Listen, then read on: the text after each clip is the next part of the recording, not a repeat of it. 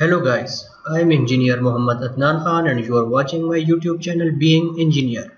Before we proceed to our topic, if you are new to my channel, you are requested to please subscribe to my channel, like the video, and if you have any suggestions or questions related to civil engineering, please let me know in the comment section below. Let's get started. Today our topic is related to quantity estimation of earthwork for an embankment. In this video, we will learn how to calculate the quantity of earthwork required for an embankment by using mean area method. Let it solve by an example. An example, it says calculate the quantity of earthwork for an embankment 125 meter long. So we came to know the length of an embankment is 125 meter and the top width of an embankment is 12 meter and the side slopes are 2:1. Side slope is 2:1 and the depths at each 25 meter interval are 0.4, 0.6, 0.8, 1.2, 1.6, 1.2 meter and the depths are taken at 25 meter interval. We will use this table format for the calculation of quantity of earthwork for an embankment. In first column we have station point starting from 0 and up to 125 meter, that is total length of an embankment. So starting from 0, at 0 the depth of the embankment is 0.4. At 25 meter its depth is 0.6, at 50 meter its depth is 0.8, at 75 the depth is 1.2, at 100 the depth of embankment is 1.6, at 125 the depth of embankment is again 1.2. As we are using mean area method, so we will have to calculate the area of this embankment. If you look at this diagram, we divided the embankment into three portions. That is central portion, that is in the form of a rectangle, and the sides of a embankment is in the form of right angle triangle. So we will calculate the area of this portion and the area of sides of embankment. So to calculate the area of rectangle, as we know the formula for the area of rectangle is B multiplied by D, that is breadth multiplied by depth. The breadth is constant throughout the length of embankment, that is 12 meter, and the depth is varying throughout the length of the embankment. So at 0 RD the depth is 0.4. So to get the area at 0 RD we will multiply 0.4, that is depth, multiply by B, which is constant and its value is 12. B multiplied by D, 12 multiplied by 0.4 we will get 4.8. 0.6 is the depth, B is constant, breadth 0.6 multiplied by 12 we will get 7.2. 0.8 multiplied by breadth, which is 12, multiplied by 0.8 we will get 9.6. Similarly 1.2 multiplied by breadth, that is 12, we will get 14.4.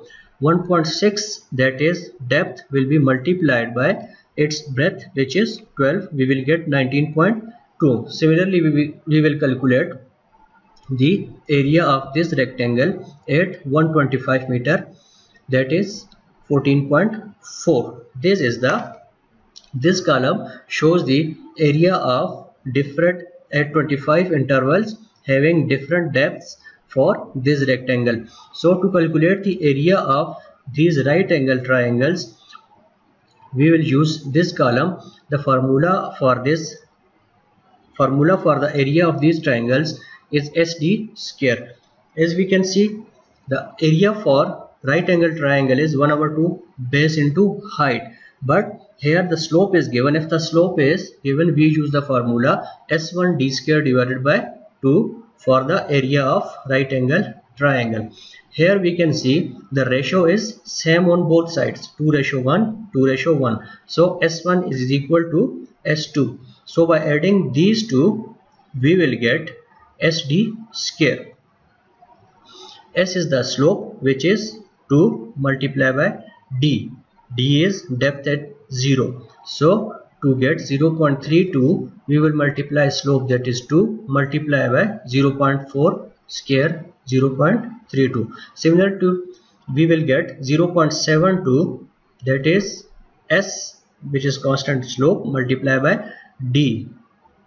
Depth is 0.6, 0.72. Similarly, we can calculate all these values by using this simple formula.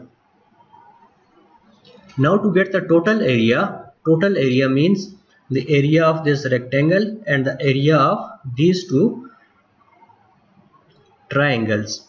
We will add this column and this column. By adding 4.8 plus 0.32, we will get 5.12. Similarly, by adding these two, we will get 7.92. Similarly, by adding 9.6 plus 1.28, we will get this value. All these values can be calculated, and this by adding this and this value by adding these two columns.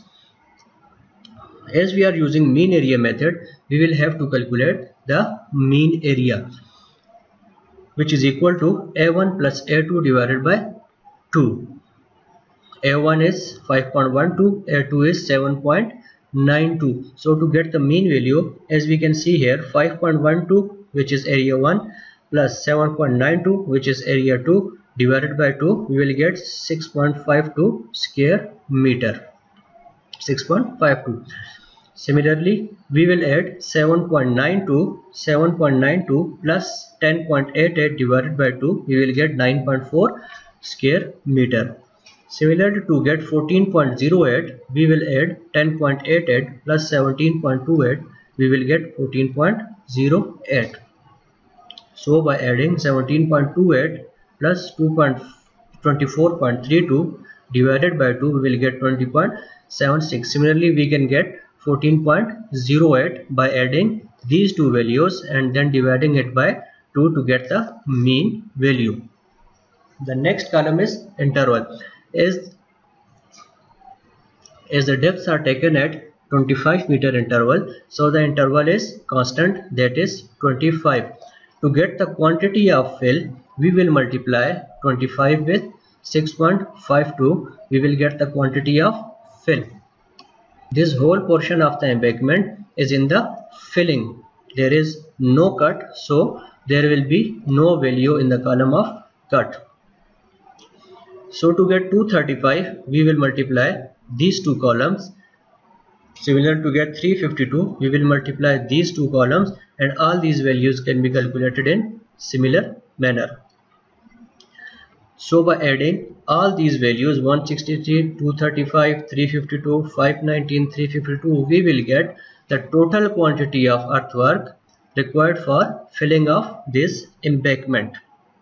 That comes out to be 1621 cubic meter. This is the total quantity of earthwork required for this embankment. So that's all for today.